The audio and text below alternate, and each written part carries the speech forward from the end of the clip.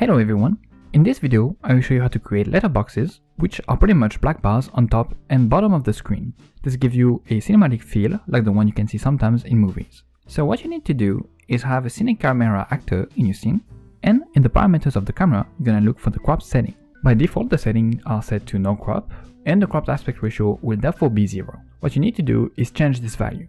So as I'm changing the value from 0 to something higher, we can see that the camera is cropping on the left and right side, which at first seems like it's wrong and not what you want, but as you crank up the value, you can see that the cropping now affects the top and bottom of the screen. So in this case, I'm going to change the cropping this way, move my camera a bit, and here we go. Now we can see that I have black bars at the bottom and top of the screen, and I can render that to have a more cinematic feel. So that's it for this video, and I will see you in the next one.